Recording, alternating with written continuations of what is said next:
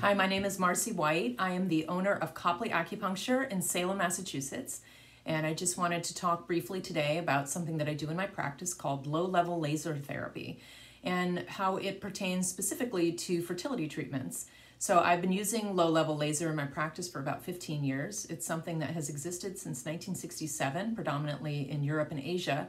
Most people had not heard of it until fairly recently, and it is gaining a lot of popularity because of its ability to help with healing tissue. And so specifically what it can do is it can target cells and their mitochondria to increase ATP production, which helps a cell to function better and to help it to repair itself. One of the reasons this is so exciting about its effects on mitochondria is because your eggs as a woman have 200 times more mitochondria than any other cell in the body does. So hypothetically, if you can get the low-level laser light to reach the ovaries, then you can increase egg quality.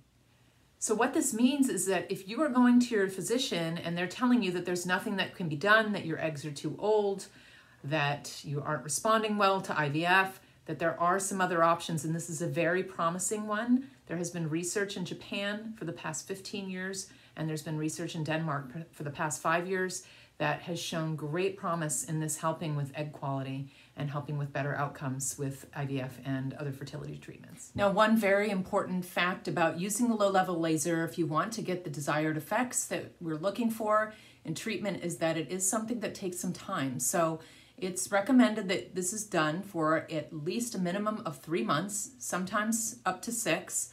And what we do is if you're trying on your own without any assisted reproductive therapies at all, then we do 3 times a week in the first 2 weeks of your cycle, called the follicular phase, and then we do twice a week in the luteal phase. If you're doing it with IVF, we have a little bit of a different schedule, but generally you want to do this for at least 3 months to have any effect because the follicles that you are seeing happening or appearing basically in a scan if you're doing IVF, right before you begin, those are called your antral follicles. Those antral follicles started as a primordial follicle 3 months earlier. And so in order to get the effect on that antral follicle, it has to be done for at least 3 months.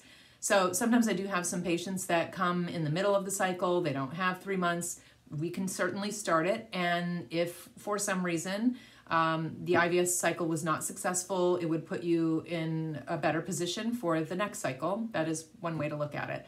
I'm just going to give you an example of one of the lasers that I use in my practice. This is called the MedX laser, and what it is a type of laser, we call it a shower head shape, and it has LED lights and laser, so it's red and infrared mixed. Red light has a shorter wavelength than infrared, so what this does is it's able to penetrate through multiple layers of the abdominal cavity. So everybody's ovaries are in a little bit of a different location or depth. We're not always 100% sure exactly where things lie. So what this does is when it presses against the skin, it's able to spread over double the diameter of this here, which is called the aperture of the laser. So this is just one type that we'll use directly over the pelvic area. I also use these in the lumbar area to get more blood flow into the pelvic region. And then there's a treatment that's done on the neck as well, over the carotid arteries and some over a structure called the stellate ganglia, which helps get a lot more blood flow to the brain and then throughout the rest of the body.